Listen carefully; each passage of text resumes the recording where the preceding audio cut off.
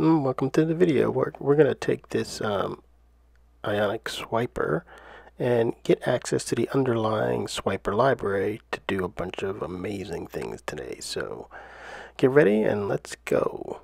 And before we get started, once again, please make sure you like and subscribe. So what we have here is a blank app using the new CLI with the view tag set. I'm going in and cleaning up the stuff we don't need. We're going to remove all of the stuff inside of Ion content, and what I'm going to do is we're going to show once again how to use the slider that Ionic provides. As I said earlier, what we're going to do is show you that you can get the basic stuff done, but you definitely have to include a ref to start to get access to the underlying SwiperJS functionality. So right now I'm just going to cut and paste the sample code over into my Ionic project. I already copied over the template. Now we're going to add the includes. And let's clean up the style stuff because I don't like to use any of that. It's just, for these type of demos, I just want to keep all the information right in front of you. Alright, so we moved all the style stuff. And what do we got next? Now let's bring over the functionality, because we're gonna need to do the setup, and we're gonna need to return some properties so that they can be utilized in a template. So we're just gonna cut and paste that, bring that over.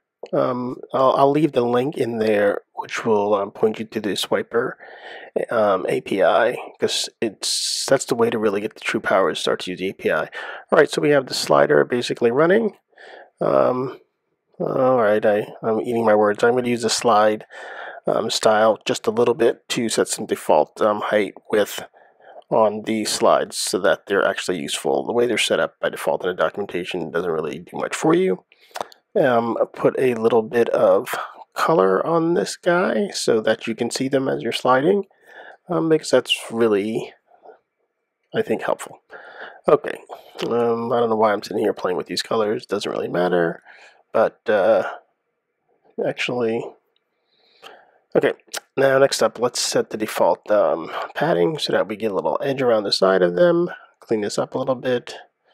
Now you see we have our slides. They're moving along nicely. That's the default behavior. So everybody's happy, everything's straightforward. I'm going to show you that the slide options are loading. I'm going to set the default starting slide to 2, so that means it would show the third slide. Remember, this is a 0-based index. Now let's put it back to 0, and we are good to go. Okay, so that's the easy stuff. What I'm going to do in the video is I'm going to add a previous button and a next button so that you can control the slides using the buttons. And when I do that, that's going to require us to access the SwiperJS API to move the buttons back and forth.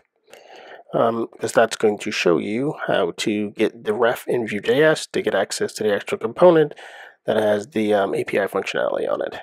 Now we're going to set up the style here for my little button area.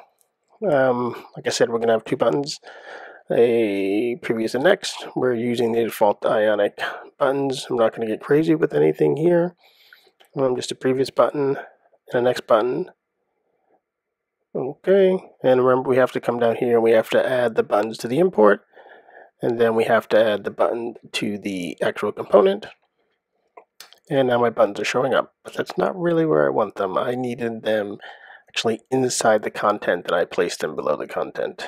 So let's move them up and put them inside the content. And let's put a little bit of padding around the top of it so that it's not sitting right up underneath there. And let's make that a little bit bigger. Okay. I gotta use pixels, so 16 pixels. There you go. Now we push that down a bit. It looks a little bit better. Okay, so now we have the slider, we have our previous button, we have our next button. Okay, so what's next? Next we need to actually get the ref. So let's first start out by defining the ref.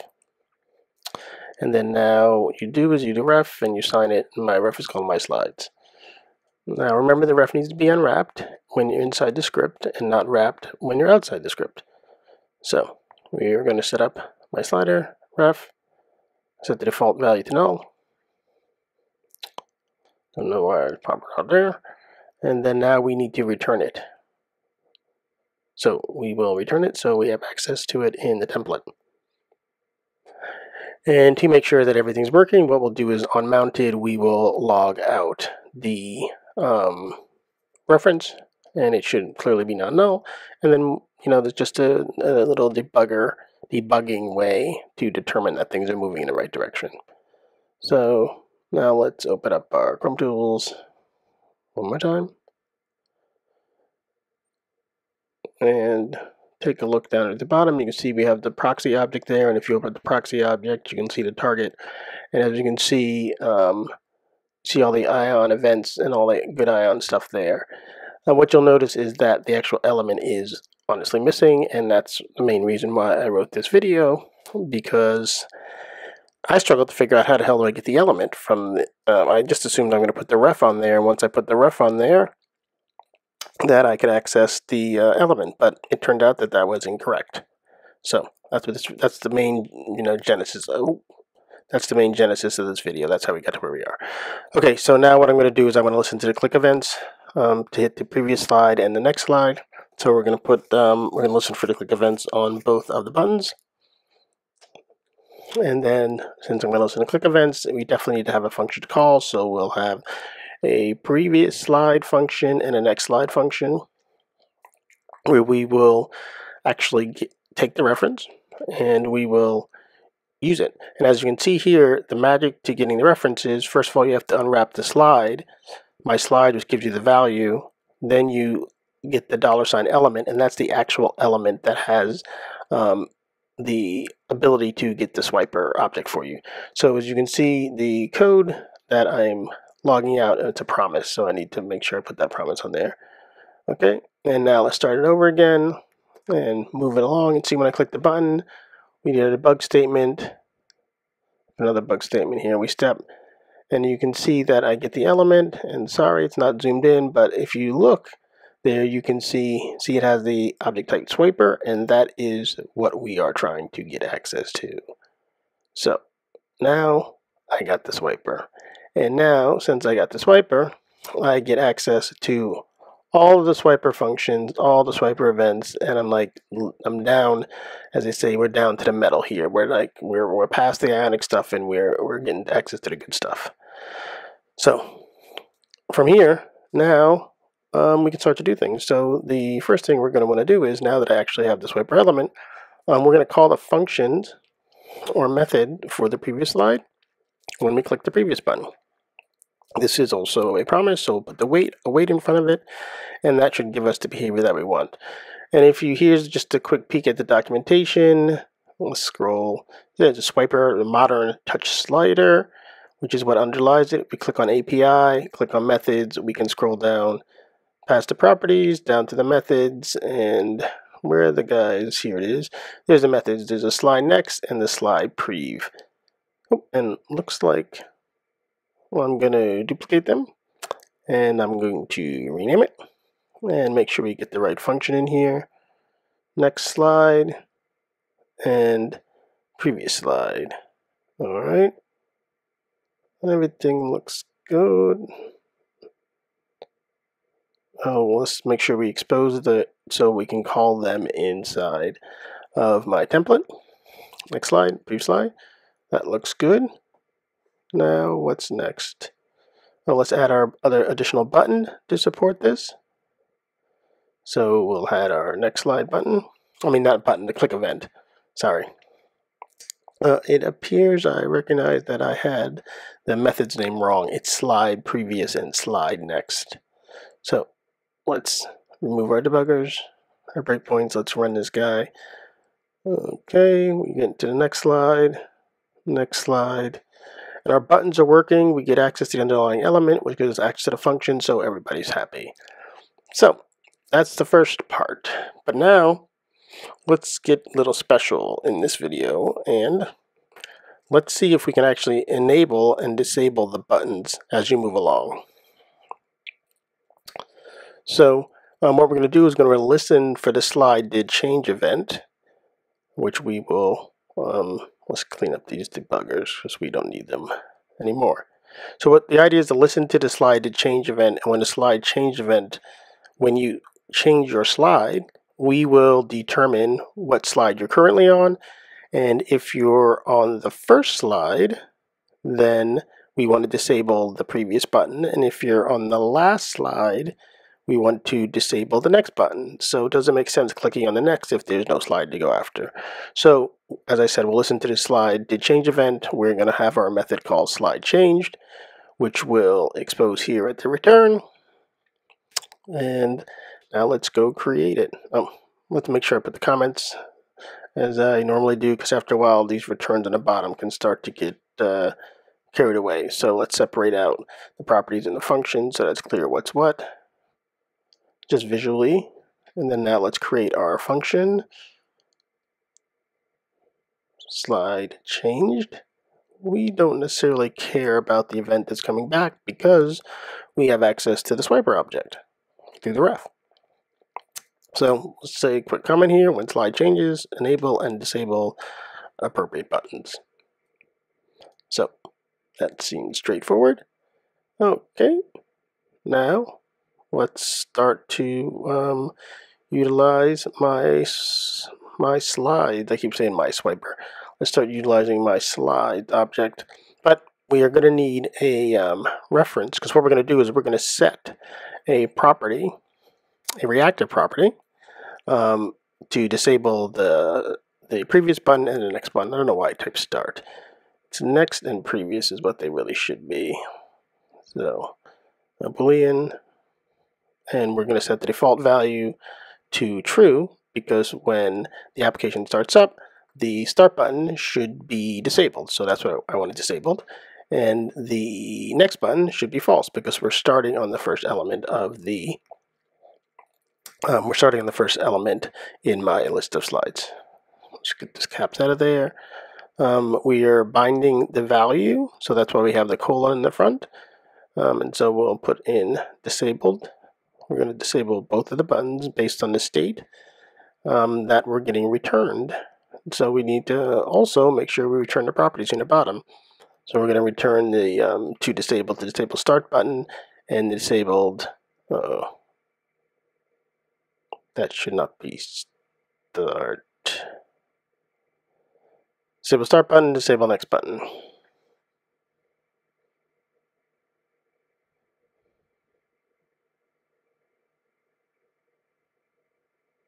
Everything looks good.